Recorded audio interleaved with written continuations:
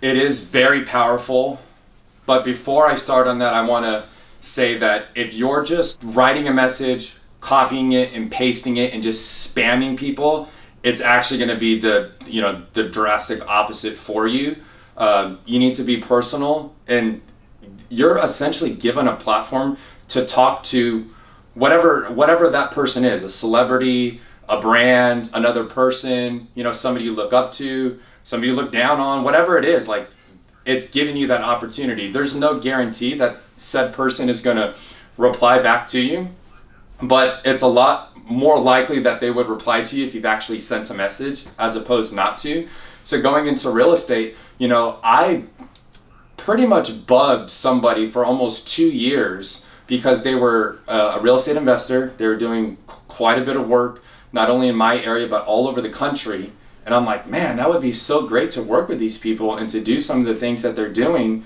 And I actually did a deal with them probably about a year after, which was something that I brought to them. And I just, kept on it. Like, hey, what's up? You guys need anything?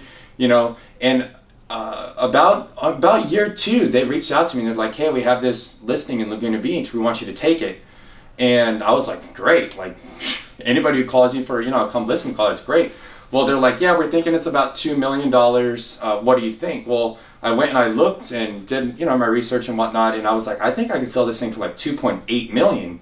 They're like, no, that's impossible. Long story short, I sold it for 2.825, and that was through social media. Like, that's how we connected. I had another person that I sold another house to.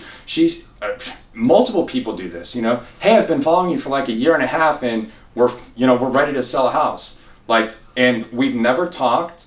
If you have that person that's just commenting or liking your stuff, like, I don't personally recommend jumping into DMs like, hey, you like the house on 123 Main Street, the video that I just posted. Are you going to buy or sell our house right now? Like, I don't like doing it that way.